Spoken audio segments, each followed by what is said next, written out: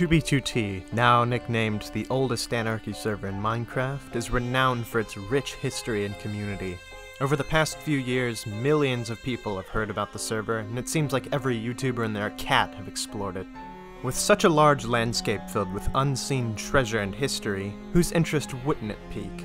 Well, back in 2018, it sure piqued mine. With a little bit of basic knowledge and a $20 purchase of Future Client, younger me was off to the races. Ever since then, I've since stopped playing on the server, but I've still paid attention to it. But as time goes by, I've started to realize something. 2B2T sucks. With it being plagued with a combination of cringy kids, slow performance, an infuriating queue, and boring monotonous gameplay, I couldn't even begin to imagine being one of these fat neats that spends their entire day sitting on Discord talking about the server. Well yes, its new nickname, the oldest anarchy server in Minecraft, is accurate. Its old nickname fits far better. The world's worst server.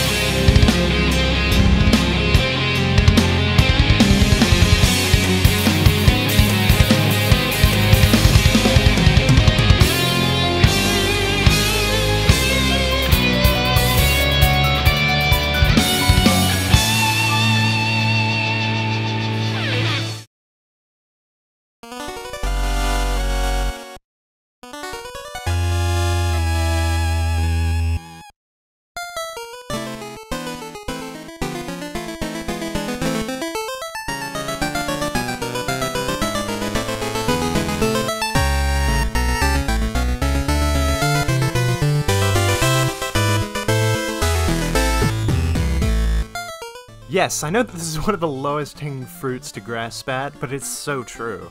2B2T is incredibly slow in more ways than one. First, you have the queue.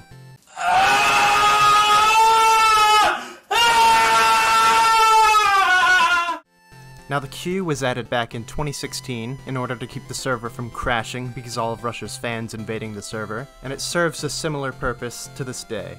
If everyone could join 2B2T automatically, I think Housemaster's computer would explode and light his crack den on fire. The queue is a necessary evil for a server like 2B2T, but does that make it any more bearable? No, it still sucks just as much. Being forced to wait upwards of 5 hours in a shitty loading screen is absolute AIDS, and I have no idea how anyone does it. Like, imagine if the loading screen for any other game took hours to finish. That game would be super unpopular, right? It seems like every day, hundreds of people subject themselves to it. Think of the thousands of collective hours absolutely wasted every week to pretty much a glorified loading screen. You might be thinking, well, why don't you just buy priority queue? Well, if you do that, you still have to wait like 2 hours to get in the server, plus you have to pay $20 a month. At that point, you should just consider professionally drinking. And even with all this, sometimes the queue just stops working out of the blue, forcing you to wait another 5 hours. Just wonderful. Now, even with the queue being absolutely unbearable, it is absolutely necessary for the server not to devolve into an absolutely unplayable laggy mess. Oh wait, it already is one.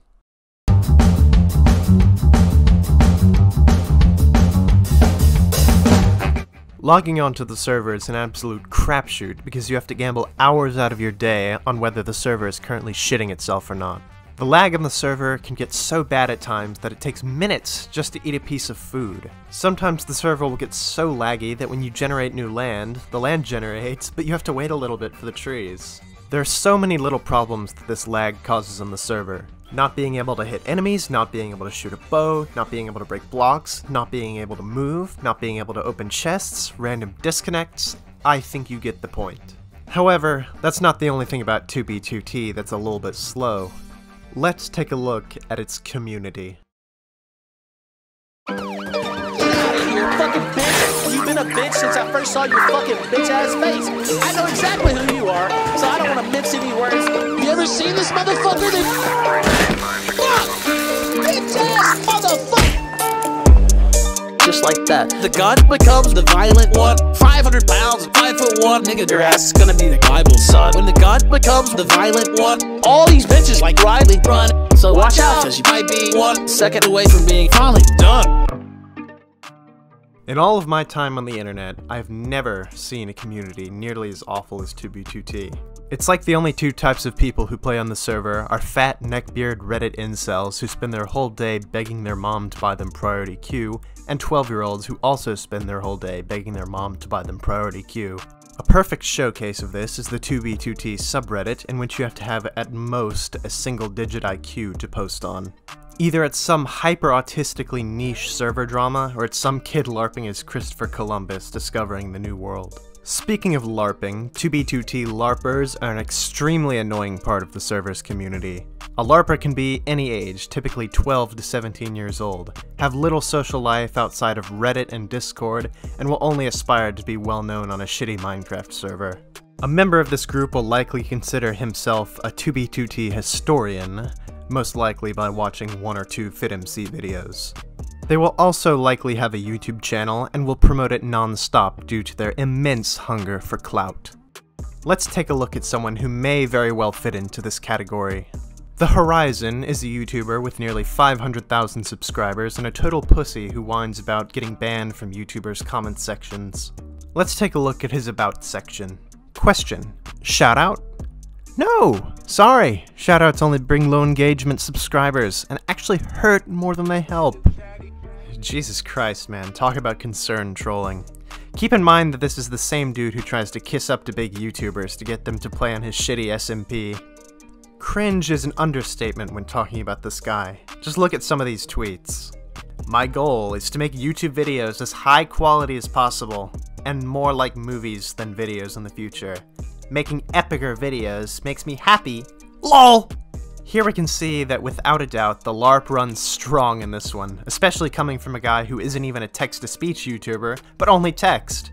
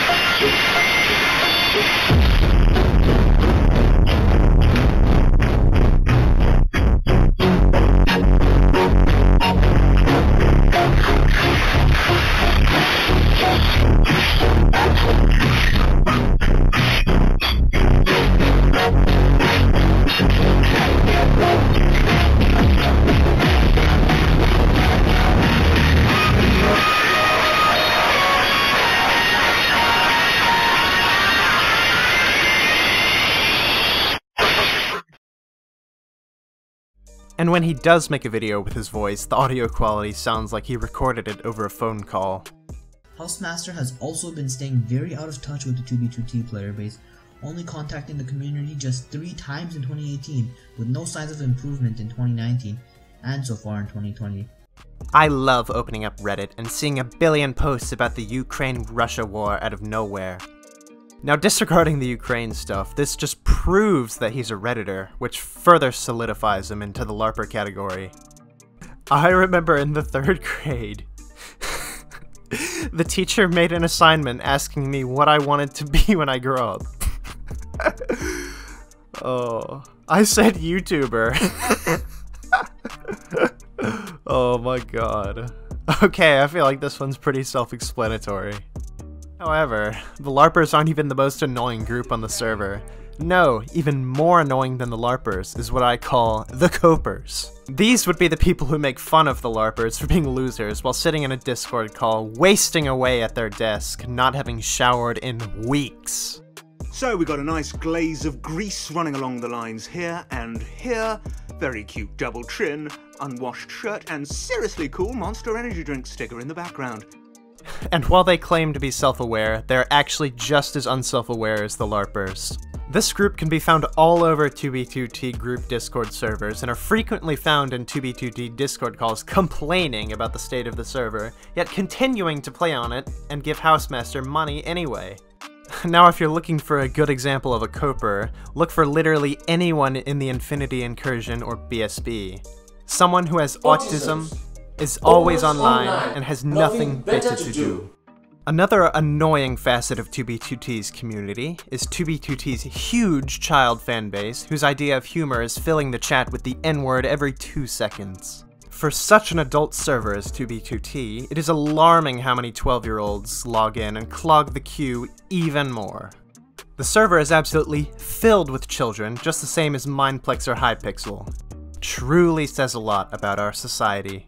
These are the kids that will idolize and iconicize random players on 2B2T, like the morbidly obese Pop Bob and other players who haven't seen a ray of sunlight in years. Yes, 2B2T has one of the most cancerous fan bases out of any Minecraft community, not even mentioning the numerous cases of doxing, malware distribution, and even a man being swatted for saying that he would kill Obama. However, there's something even worse about the server than its cancerous fan base. The server is really fucking boring.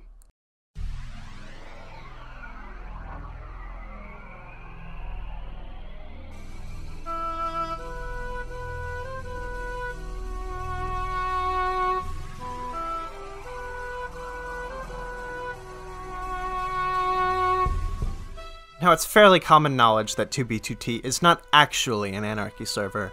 People are frequently stripped of priority queue for their actions. This goes all the way back to 2016 with a 2B2T YouTuber named Taragadude, who got his priority queue status removed due to being involved with a group that had hacked one of Rusher's friends' Skype accounts. So I will say right now, I'm sorry. He's obviously, he's on the queue again. I'm sorry. I'm seriously sorry for what I did for taking him off the queue. It was because I thought he was involved with the hacking, or he supported the hacking, and I wanted to make him and the hack. I mostly wanted to make the hacker feel something. I mean, it wasn't really the hacker. I wanted to just do something about it. The reason I am sorry, because 2B2T, the reason it's so good is because of the idea of anarchy, right? Anything is allowed. Even hacking YouTubers is allowed. I understand that. So I messed up. And I vow from here on out, and Curtis is in here with me. Curtis, you and I will never, ever remove someone from the veteran queue ever again.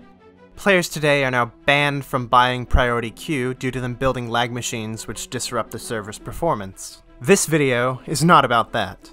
However, 2B2T does allow hacked clients on the server, and while they are severely limited due to the server's plugins, there's no rule against them.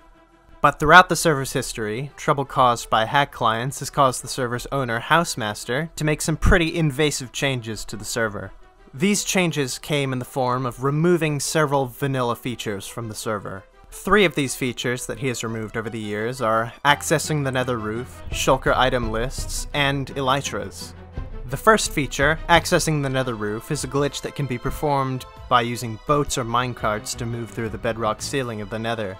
While obviously not intended by the developers, it is still a feature of the vanilla game, which hasn't been removed from the game ever since the nether was added 12 years ago in 2010. Housemaster disabled this feature due to traveling on the nether roof, making it very easy to load new chunks fast. His patch for this was to kill you if you ever ended up on the roof. The second feature, shulker item lists, was a small list of the items inside of a shulker box that could be viewed in your inventory without opening the box up. This feature was removed due to people being able to exploit these lists to get people banned by filling them with large books created by hack clients in order to book ban someone from the server, which pretty much meant that you couldn't join the server until you emailed House to reset your inventory data. Normally this wouldn't be a super huge deal, however, this also disabled the .peek function of hacked clients, which allowed the user to see the entirety of the inside of a shulker box without placing it. The final and largest feature to be removed from the server are elytra.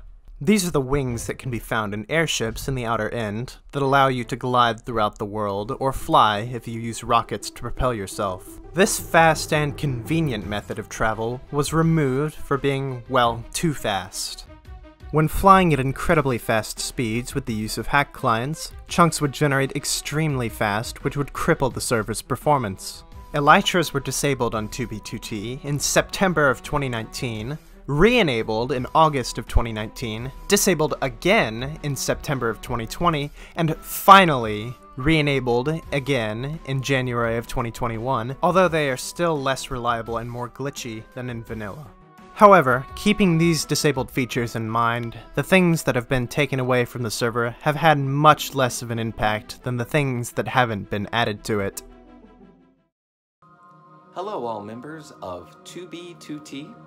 One of my disciples, the Unseen, has brought it to my attention that 2B2T is in desperate need of an update. I'm sending my grace to Housemaster and the server. Amen.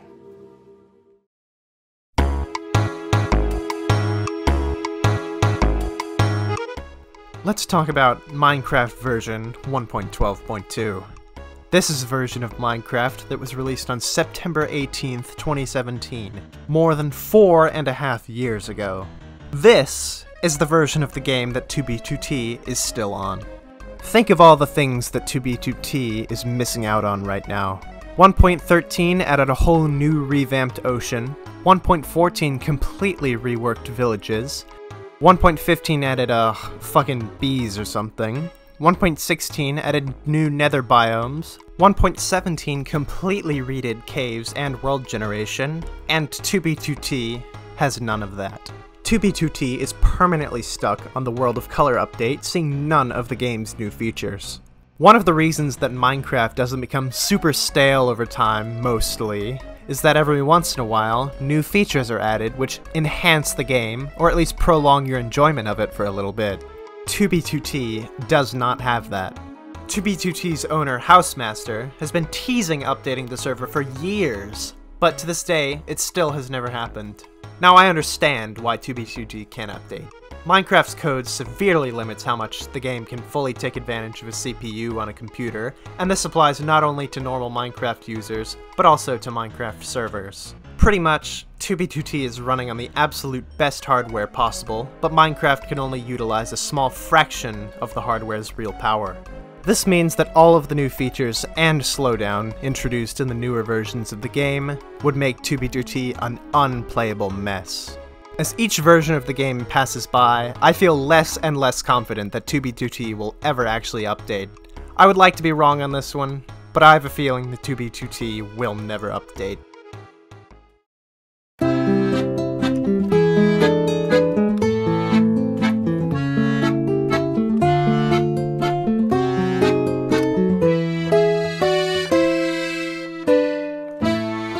Now you might be asking yourself, why would anyone in their right mind want to play on this server? And my answer to that question, hell if I know. In 2017, there was some drama on 2B2T caused by a player named Griff losing his veteran queue status due to building lag machines. Around the time, FitMC uploaded a really based video on the subject. Just take a look at what he says here and extrapolate it onto all of 2B2T. If you play stupid games, you're gonna win stupid prizes. If you spend all day just trying to lag out a Minecraft server, honestly, having your veteran queue status taken away is probably a good thing because you might choose to do better things with your life. You know, and I always have told people this. 2B2T is called the worst server in the world for a reason.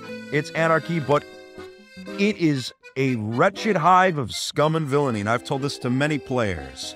I play 2B2T because, yes, I enjoy it, but I also get something out of it. I'm able to do 2B2T YouTube. I'm able to provide you content. I'm able to make my time on the server worth it. I'm able to turn nothing into something. But there are players that will play on 2B2T every single day, wasting their lives. And to me, I feel that, you know, is unhealthy. It's a problem. And if him having his veteran queue status taken away, if this causes him to get out there and actually enjoy life, then I'm all for it. If you play stupid games, you'll win stupid prizes. Only in this case, stupid games are 2B2T, and stupid prizes are, well, no bitches.